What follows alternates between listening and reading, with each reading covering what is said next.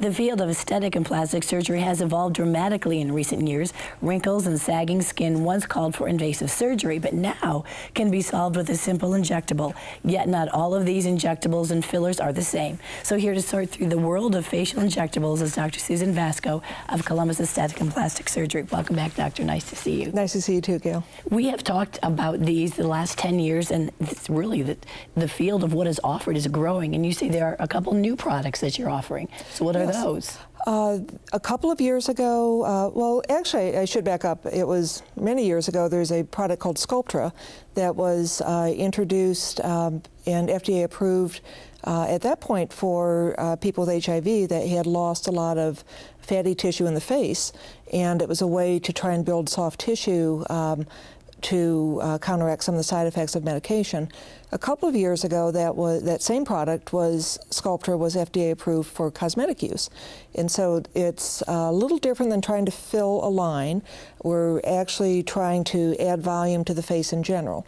So the two types of folks that benefit from this that I'm seeing are people that are older and they don't want surgery, but they want a little younger, fuller look to their face. And the second are maybe younger people that are very athletic and have lost a lot of fatty tissue in the face and look a little older than their age just from that situation. So it's injections in the office that works over a few months to actually build soft tissue in the face. Lasts 2 years, usually 2 or 3 sessions of injections, 5 weeks apart, and expect to last a couple of years. The second brand new is Voluma, which is here, and that is a hyaluronic acid filler similar to when we were filling the the deep lines in the face.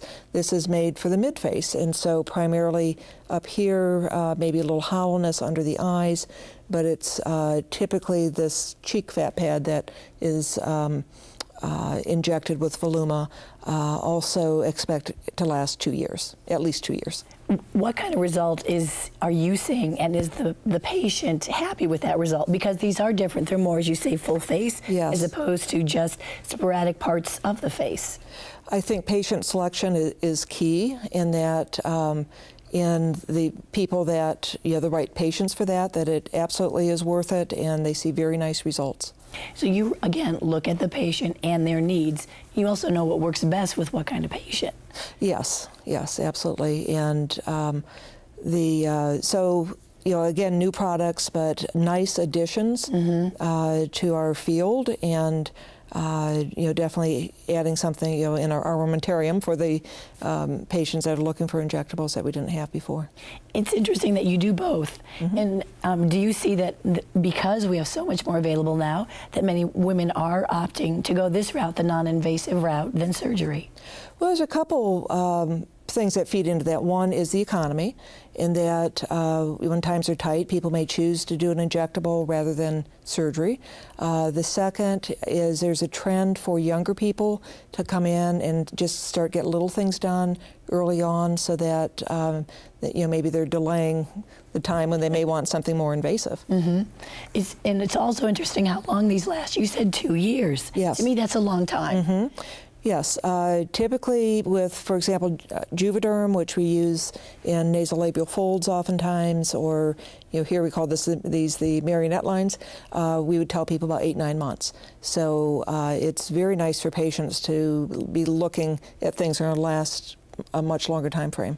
And then there's, of course, Botox, which has been around a long time. Are you finding new and different ways to use it?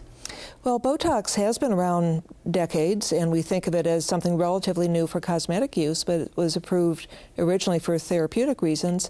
The first indication cosmetically, what we call the 11 lines, and then we also, it's a very nice thing to use in the crow's feet, and also to give a little, called like a chemical brow lift, where if you put it here, for people that have a little droopiness of the brow, it actually can elevate the brow without having surgery.